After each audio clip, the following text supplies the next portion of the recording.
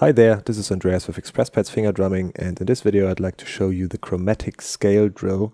And as you've seen, I just moved up and down, and you can repeat that all the time, so going up, going down, going up, going down, and eventually when you have internalized that hand or finger movement, you will be able to play melodies that include some chromatic note figures.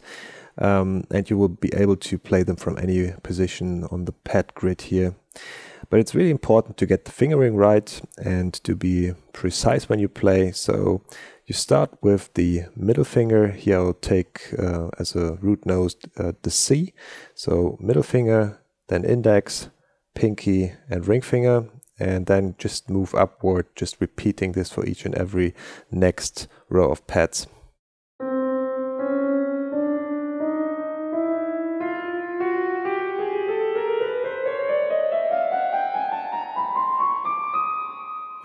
And once you've got there to this pad, you just do it the opposite way, so you go backwards.